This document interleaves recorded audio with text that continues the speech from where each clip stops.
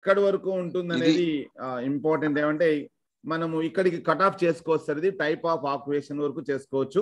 అవును అంటే ఓకేనా, ఎందుకంటే 4th యూనిట్ ఇక్కడ నుంచి ఇన్వెస్ట్మెంట్ ప్యాటర్న్ కాబట్టి మనము ఇక్కడికి కట్ ఆఫ్ చేసుకొని ఇక్కడ నుంచి 4th యూనిట్ కింద తీసుకోవచ్చు.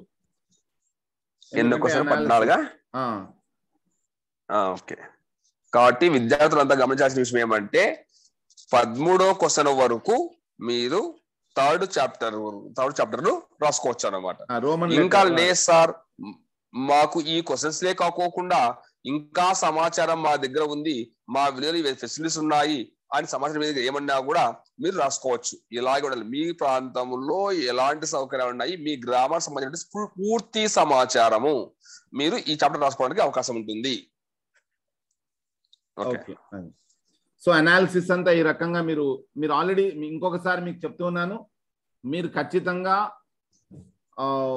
దీంట్లో ఆల్రెడీ మీకు చూపించాను కదా, కమ్యూనిటీ సర్వీస్ ప్రాజెక్ట్ లో ఇక్కడ చూడండి, బాగా అబ్జర్వ్ చేయండి. Report writing process, socio economic survey part number 1, part number 2 చూస్తే మీరు ఒక యాప్ డౌన్లోడ్ చేసుకొని ఇన్స్టాల్ చేసుకొని మొబైల్లో గ్రాఫ్స్, పై డయాగ్రామ్స్, బార్ డయాగ్రామ్స్ ఇట్లాంటివన్నీ కూడా వేసుకోవచ్చు. ఈ డాటాకి కనెక్ట్ చేస్తూ మినిమం ఒక 2 నుంచి 3 వాక్యాలు ఆ గ్రాఫ్స్ మీకు ఆల్రెడీ ఎట్లా వేసుకోవాలనేది ఆల్రెడీ మీకు చేసిన వాళ్ళు చెప్తారు. దాన్ని బేస్ చేసుకొని వాటిని పేస్ట్ చేసి దాని కింద ఒక 4 నుంచి 5 వాక్యాలు వచ్చేటట్టుగా మీరు రాసుకోవాలి. So 4th unit monthly income నుంచి చేసుకోవాలి. మీరు 4th యూనిట్ మంత్లీ ఇన్కమ్ నుంచి వస్తుంది. సో మంత్లీ ఇన్కమ్ నుంచి చివరి వరకు ఇంకా 4th యూనిట్ కింద మీరు తీసుకుంటారు. ఎక్కడి వరకు అంటే 17th క్వశ్చన్ వరకు, 17th క్వశ్చన్ వరకు. ఓకేనా స్టూడెంట్స్? Okay sir. స్టూడెంట్స్ అర్థమవుతా ఉందా? మీరు ఎవరు కూడా మీరు ఇందులో ఎలాంటి అనుమానాలు గాని భయం గాని పెట్టుకోవద్దండి. We are with you. మీ ప్రాంతానికి సంబంధించిన అంశాలన్నీ కూడా మీ దగ్గర డేటా ఉంది. దానిని మీరు ఇప్పుడు ఒక పుస్తకంలో లేదా ఒక పేపర్ లో రాయడమే అన్నమాట. ఆ రాయడం ఎలా అనేది మీరు చెప్తున్నాం అంతే. ఇప్పుడు మొత్తం సమాచారం అంతా మీ దగ్గర ఉంది, మీకు తెలుసు. అది ఇప్పుడు ఎలా రాయాలి, ఎలా మనం చాప్టర్ డివైడ్ చేసుకోవాలి అనే అంశాన్ని మాత్రమే చెప్తూ ఉన్నాము. ఇక్కడ వినండి, ఈ వీడియో చూడండి. ఇంకా మీకు ఏదైనా డౌట్ ఉన్నప్పుడు మనం కాలేజీలో ఉన్నప్పుడు వచ్చి మా దగ్గర వస్తే మీకు ఎలాంటి, ఫర్ ఎగ్జాంపుల్ ఒక సెంటెన్స్ రాశారు, తెలుగులో రాశారు, మీకు ఇంగ్లీష్ రాలేదనుకోండి, మా దగ్గరికి రండి. మేము దాన్ని మీకు ఇలా చెయ్యాలని మేము మీకు గైడ్ చేస్తామన్నమాట. కాబట్టి ఎవరు కూడా భయపడిన అవసరం లేదు. ఫ్రీగా ఎప్పుడైనా మీరు మమ్మల్ని కలవడానికి అవకాశం ఉంటుంది, ఎప్పుడైనా మమ్మల్ని అడగడానికి అవకాశం ఉంటుంది. మీరు ఎల్లవేళలా ఏ టైంలో అయినా ఫోన్ చేసినా పలుకుతాము. ఎక్కడ మీరు నేర్చుకోవాలా అన్నటువంటి తపన మీలో ఉండాలి, అంతే అన్నమాట. కాబట్టి సమాచారం అంతా కూడా మీరు బాగా వెరిఫై చేశాము. మేము చాలా చక్కగా దాన్ని రాస్తూ ఉన్నారు, చక్కగా గ్రాఫులు వేశారు. మీరు కూడా గ్రాఫులు వేయగలరు. ఓకే, మీరు కూడా చక్కగా రాయగలరు. అయితే కొంచెం మీకు ఫస్ట్ టైం కాబట్టి ఎలాంటి డౌట్ ఉన్నా కూడా సార్ వాళ్ళం అంతా కూడా మీకు అవైలబిలిటీలో ఉంటాము. ఒక మంచి ప్రాజెక్ట్ రిపోర్ట్ మనము తయారు చేసి చూపిద్దాం కాలేజీకి. ఓకేనా? Okay students. Sir 4th unit ఆ రకంగా ఎగ్జాంపుల్ ఒక 4th యూనిట్ కు మంత్లీ ఇన్కమ్ అనుకోండి. Monthly income 4th. Okay, monthly income నుంచి 4th యూనిట్ అనుకున్నాము. ఎందుకంటే income, expenditure, savings, investment pattern of respondent అనేది. Okay right students. 4th chapter చూడండి. మీకు ఎగ్జాంపుల్ మంత్లీ ఇన్కమ్. సో ఇక్కడ 4th యూనిట్ ఏమొస్తుందంటే income, expenditure, savings, investment pattern of respondents అనేది 4th unit అన్నమాట. సో ఇక్కడ మీకు ఆల్రెడీ ఒక పేపర్ పంపించాము ఇన్స్ట్రక్షన్ కోసము. అది మీకు ఇప్పుడు చూపించడం జరుగుతుంది. ఇక students, demographic profile of the village అన్న చోట gender, education qualification, occupation, total annual income, ఇవన్నీ మీ క్వశ్చనైర్లో ఏముంటే వాటికి 3rd యూనిట్లో మేము ఏవైతే చెప్పామో అవి చేయండి. 4th యూనిట్కి వచ్చేటప్పటికల్లా చూడండి, ఆదాయానికి సంబంధించి sources of income, monthly expenditure, monthly income, monthly savings. Okay, తర్వాత మంత్లీ ఇన్వెస్ట్మెంట్స్ అన్నమాట. దానికి సంబంధించిన మొత్తం అన్ని కూడాను వస్తాయి 4th యూనిట్లో. సో అది ఇక్కడ ఈ క్వశ్చన్స్ అన్నమాట, దాని రిలేటెడ్ క్వశ్చన్స్ ఇవి. బాగా అబ్జర్వ్ చేయండి దాని related questions. Monthly income, monthly expenditure. So ఇక్కడ చూడండి, మీరు ఒకసారి అబ్జర్వ్ చేస్తే 20 మెంబర్స్ మీరు 20 మెంబర్స్ చేశారు అని అనుకుందాం, జస్ట్ ఎగ్జాంపుల్. ఓకేనా, 20 మెంబర్స్. ఈ 20 మెంబర్స్ లో వాళ్ళ యొక్క ఆదాయం 10,000 లోపల ఉండే వాళ్ళు 2 అనుకోండి. 10,000 నుంచి 20,000 ఉండే వాళ్ళు ఒక 10 మెంబర్స్ అనుకుందాం. 20,000 నుంచి 30,000 వరకు ఒక 3 అనుకుందాం. సో ఇప్పుడు 15 అయింది. 30,000 నుంచి 40,000 వరకు 5 మంది. సో 40,000 పైన వాళ్ళు, 50,000 పైన వాళ్ళు ఎవరు లేరు. అట్లా అని మీరు మొత్తము 20 మందిది ఇక్కడ రాసుకుంటారు వాళ్ళ ఇన్కమ్. సో దీన్ని ఎట్లా చేస్తారు, 2/20 కదా, 2/20 × 100 అన్నమాట. అట్లనే 10/20 × 100. సో ఈ రకంగా పెద్దది హైలైట్ చేయాల్సి ఉంటుంది మీరు. అంటే మంత్లీ ఇన్కమ్ అని ఎక్కడ రాసుకుంటారు మీరు, రిపోర్ట్ ఇగో ఇక్కడ 4th యూనిట్లో ఏం రాస్తారు, మంత్లీ ఇన్కమ్ అని రాస్తారు. మంత్లీ ఇన్కమ్ అని రాసి ఇక్కడ హైలైట్ చేస్తారు. ఏమని చేస్తారు, ఎక్కువగా ఏ ఆదాయం సంపాదించే వాళ్ళు ఉన్నారని మీరు ఇక్కడ మనం ఎగ్జాంపుల్ గా చూపించాం స్టూడెంట్స్. చూడండి, 10 మెంబర్స్ అంటే 10 to 20,000 సంపాదించే వాళ్ళు ఎక్కువగా ఉన్నారు. అంటే ఇక్కడ 10/100 అంటే ఎంత అవుతుంది, 50% అవుతుందా? 50%. ఓకే, 50% అవుతుంది. సో 50%. సో 50% కి సంబంధించి ఇక్కడ ఎట్లా రాయాలనేది చూడండి. ఇది 4th యూనిట్, బాగా అబ్జర్వ్ చేయండి. ఇవి మీకు వరుసగా ఏం రావు ఇక్కడ, ఇవి నేను జస్ట్ డిలీట్ చేస్తాను. ఇది 4th యూనిట్లో భాగంగా వస్తుంది అని మంత్లీ ఇన్కమ్. సో 4th యూనిట్లో భాగంగా ఒక పాయింట్ ఏమంటే, ఎగ్జాంపుల్ అంటే 10 to 20,000 సంపాదించే వాళ్ళు. ఓకేనా, సో దాన్ని ఎట్లా రాయాలి ఇంగ్లీష్లో. So 50% of the respondents in our village earn 10 to 20,000 per month. అట్లా రాస్తారు. ఇంకా 50 తర్వాత ఇంకా నెక్స్ట్ ఏముంది, ఇంకొక పాయింట్ కూడా ఎన్లార్జ్ చేయొచ్చు మీరు. ఏదది, ఇంకోటి ఏమి 30 to 40,000 ఉంది. అన్ని హైలైట్ చేయాల్సిన అవసరం లే, 1-2 హైలైట్ చేయొచ్చు. ఏది 5, 10 తర్వాత ఎక్కువగా ఉండేది ఏది అంటే 30 to 40,000 5% అని ఉంది. సో దానికి ఏమొస్తుంది, 5/20 × 100 అన్నప్పుడు ఓకేనా.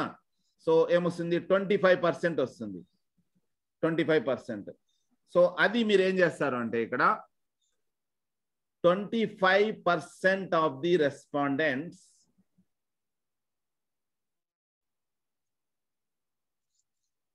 earn 20 to 30,000 per month. ఇట్లా రాస్తారు స్టూడెంట్స్.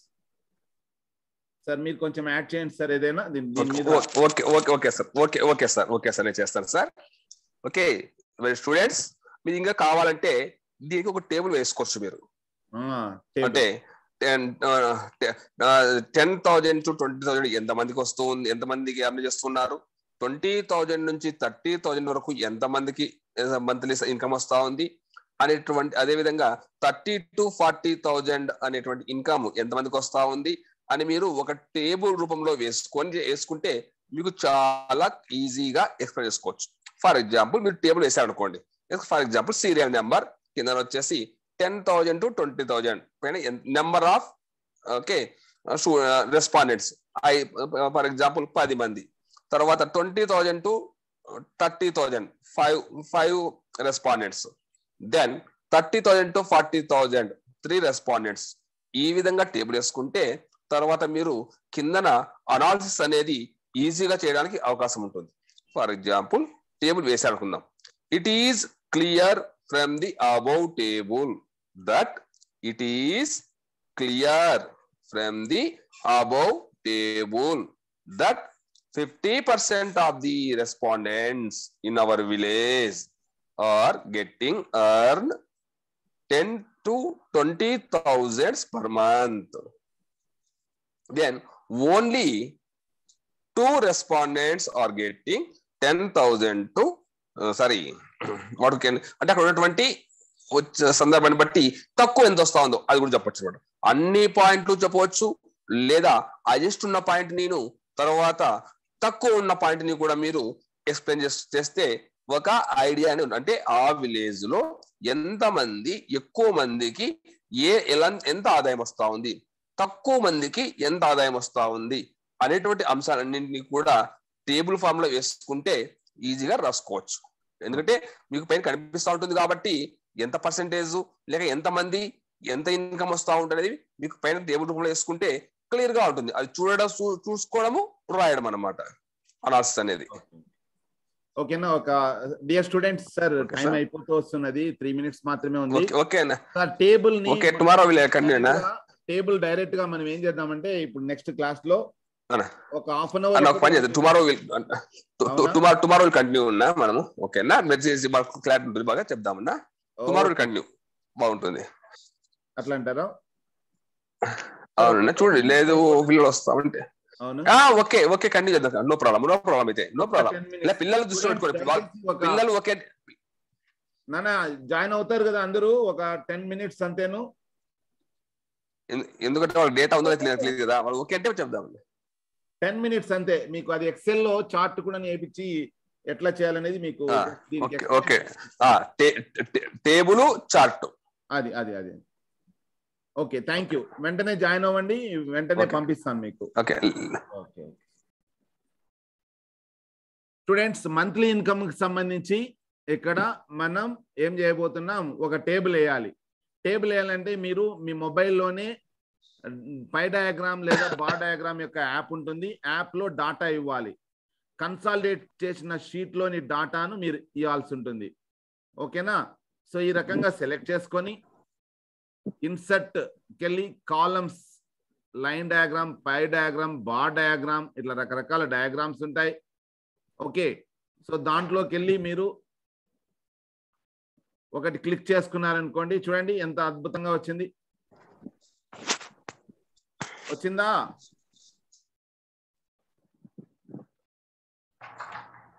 ఓకే స్టూడెంట్స్, వచ్చింది కదా. ఇప్పుడు దీన్ని తీసుకొని మనము జస్ట్ మీకు అర్థం కావడానికి ఇక్కడికి వస్తున్నా. నేను వర్డ్ లో మీకు ఎక్స్ప్లెనేషన్ ఎట్లా చేయాలి అనే దానికి సంబంధించి మీకు ఎగ్జాంపుల్ గా మీకు ఇక్కడ ఇవ్వడం జరుగుతుంది.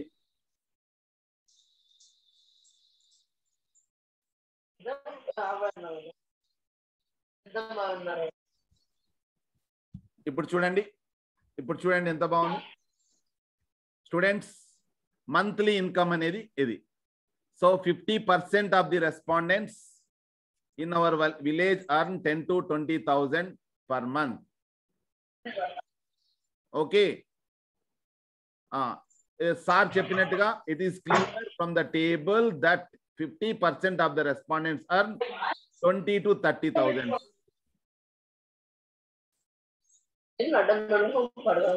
Okay, అర్థమవుతుందా మీకు స్టూడెంట్స్ ఎట్లా రాయాలనేది? ఆ టేబుల్, ఆ చార్ట్ కింద మీరు ఎక్స్ప్లెనేషన్ రాయాలి. సో కొంచెం టెక్నికల్ నాలెడ్జ్ కూడా మీరు డెవలప్ చేసుకున్నట్టు ఉంటుంది. రిపోర్ట్ చాలా అందంగా తయారవుతుంది. సార్ మీరు మాట్లాడండి సార్ ఈ విషయంలో. Sir okay sir. Okay dear students, sir చాలా క్లియర్ గా మీకు అర్థమయ్యే విధంగా టేబుల్ వేసి గ్రాఫ్ వేసి చూపించారు. ఓకే, మీరు చాలా క్లియర్ గా మొబైల్లో కూడా మీరు టేబుల్ వేసుకోవచ్చు, గ్రాఫ్ వేసుకోవచ్చు. కొంతమందికి మాకు ఆ నాలెడ్జ్ లేదనుకున్న వాళ్ళు నీట్గా పేపర్ లో టేబుల్ అనేది మీ దగ్గర ఉన్నటువంటి క్వెషనైర్ మీ దగ్గర ఉంది, ఆ క్వెషనైర్ లో ఏముంటాయో అవే మాత్రమే టేబుల్ లో వస్తాయి. ఈ టేబుల్ లో కొత్తగా ఏమి రావు. ఫర్ ఎగ్జాంపుల్ ఫస్ట్ క్వశ్చన్ మనకి ఏముంది, మంత్లీ ఇన్కమ్ ఉంది. మీరు ఏ బి సి డి ఈ అని మీరు 5 ఆప్షన్ ఇచ్చారనమాట. అంటే 10,000 కంటే తక్కువ ఎంతమంది ఇన్కమ్ ఉందని ఒకటి ఇచ్చారు, 10,000 నుంచి 20,000 వరకు అని ఒకటి ఇచ్చారు, 20,000 నుంచి 30,000 వరకు అని ఒక ఆప్షన్ ఇచ్చారు, 30,000 నుంచి 40,000 వరకు ఒక ఆప్షన్ ఇచ్చారు. మీరు ఆల్రెడీ డేటా కలెక్ట్ చేశారు, దానిని ఇక్కడ రాస్తున్నారు. ఆ టేబుల్లో ఏమున్నాయో మీ క్వెషనైర్ లో ఏముందో వాటినే టేబుల్ రూపంలో మీరు రాస్తూ ఉన్నారు అనేది గుర్తుపెట్టుకోనండి. కాబట్టి దా యొక్క టేబుల్ ని బేస్ చేసుకొని ఇప్పుడు మీరు ఫర్ ఎగ్జాంపుల్ మీకు కనిపిస్తా ఉంది 10,000 కంటే తక్కువ ఉన్న వాళ్ళు 2 ఉన్నారు, 10,000 నుంచి 20,000 వరకు ఉన్నటువంటి 10 మంది ఉన్నారు, 20,000 నుంచి 30,000 వరకు 5 మంది ఉన్నారు, 30,000 నుంచి 40,000 వరకు 5 మంది 3 ఉన్నారు. కాబట్టి it is clear from the table. It is clear from the above table.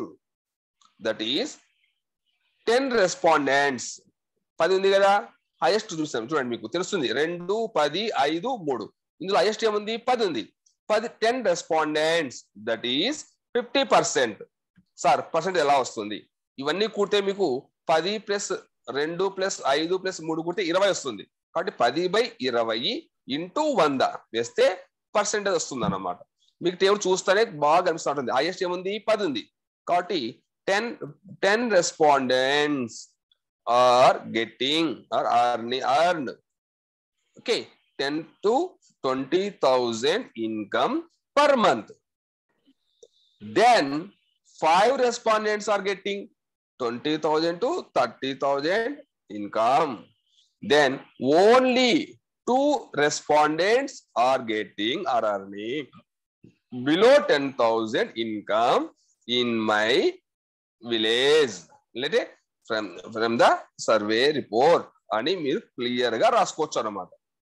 ఓకేనా? It is clear? Right, thank you sir, thank you so much. You have clearly explained that. Welcome. Students, ఇక్కడ మీకు ఏమైనా డౌట్స్ ఉంటే చెప్పండి. ఇది ఒక పాయింట్ చెప్తే మనం రేపటి రోజున 5వ యూనిట్ కి సంబంధించి కన్క్లూజన్స్ ఎట్లా రాయాలనేది మనం తెలుసుకుందాం. ఇక్కడ వరకు ఏమైనా డౌట్స్ ఉంటే చూడండి, ఎందుకంటే రేపు మనం మర్నాడు సబ్మిట్ చేయాల్సి వస్తుంది. ఇప్పటికే డేట్ అయిపోయింది, బట్ మీకోసం స్పెషల్ గా పర్మిషన్ తీసుకొని రిక్వెస్ట్ చేస్తాం సార్ వాళ్ళను. రేపు మొత్తం డాటా అంతా కూడాను మీరు ఫైండింగ్స్ 5th యూనిట్ ఎట్లా అనేది రేపు చెప్తాము. ఇప్పటి వరకు మీకు ఏదైనా ప్రాబ్లం ఉంటే చెప్పండి. Hello students.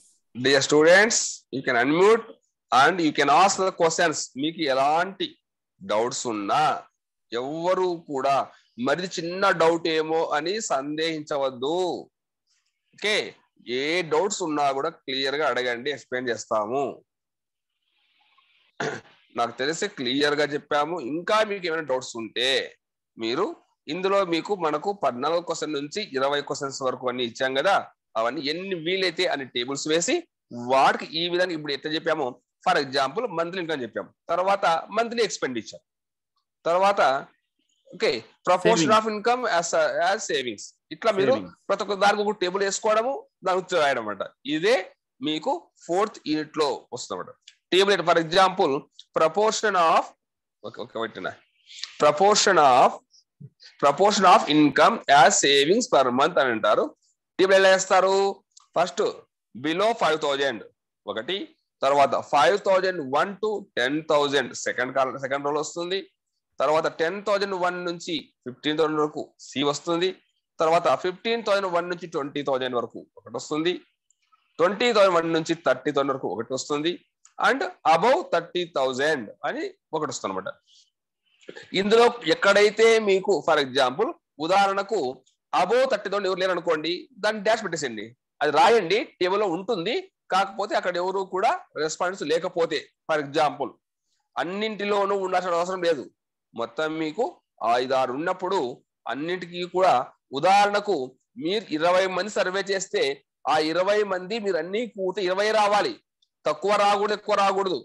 అంటే బిలో 5,000 ఎంతమంది ఉన్నారు, 5,001 నుంచి 10,000 ఎంతమంది ఉన్నారు, లేక 10,000 నుంచి 50,000 వరకు ఎంతమంది ఉన్నారు, 15,100 నుంచి 20,000 వరకు ఎంతమంది ఉన్నారు, తర్వాత 20,001 నుంచి 30,000 వరకు ఎంతమంది ఉన్నారు, అబోవ్ 30 ఎంతమంది ఉన్నారు. అన్ని కలిసినా కూడా మీరు ఎంతమంది సర్వే చేసింటే అంతమందే ఉండాలి. ఎక్కువ రాకూడదు, తక్కువ రాకూడదు. That is the main important. మీకు అంటే ప్రతి క్వశ్చన్ లో కూడా మీరు సర్వే చేసినటువంటి ఎంతమంది చేశారో అన్ని కూడితే అన్నే రావాలి. 20 అయితే 20 రావాలి, 30 అయితే 30 రావాలి, 40 అయితే 40 మంది రావాలన్నమాట. ఓకేనా? ఓకేనా స్టూడెంట్స్? ఓకే, టీవీ ఎగ్జాంపుల్ చిన్నది ఉంది. టీవీ అవైలబిలిటీ ఉంది అనుకోండి. ఇక్కడ ఎస్ ఆర్ నో. నాకు తెలిసి టీవీ లేని వాళ్ళు ఎవరు ఉండరు.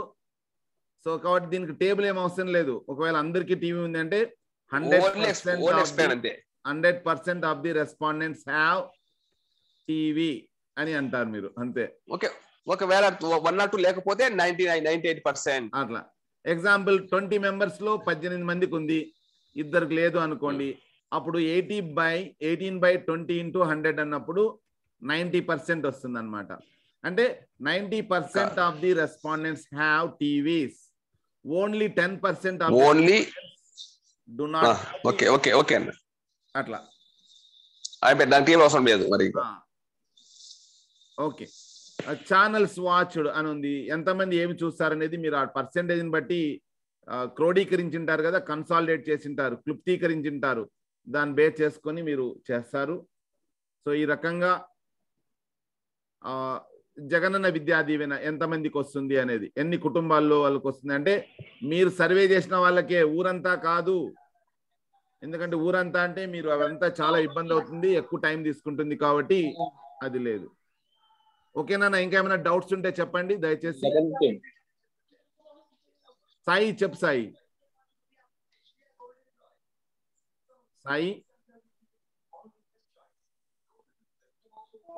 సాయి